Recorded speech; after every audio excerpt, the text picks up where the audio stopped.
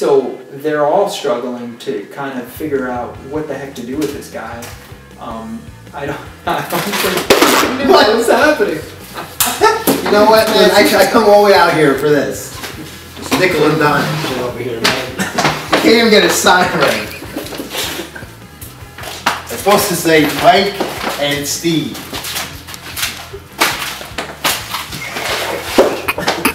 Cut it, man.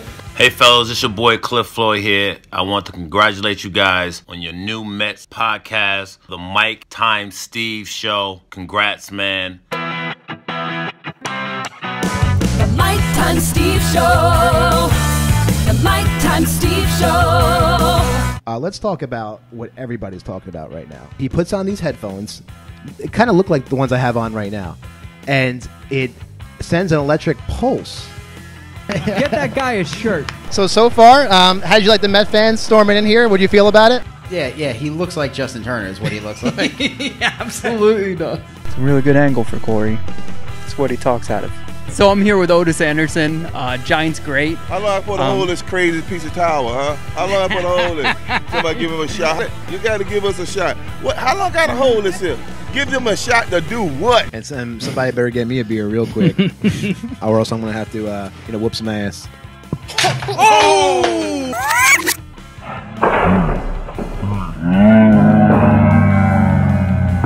Undisputed winner of the Sandwich Showdown, Marcello. Yeah! What do you have to say about the accusations that you cheated tonight? I don't see any cameras.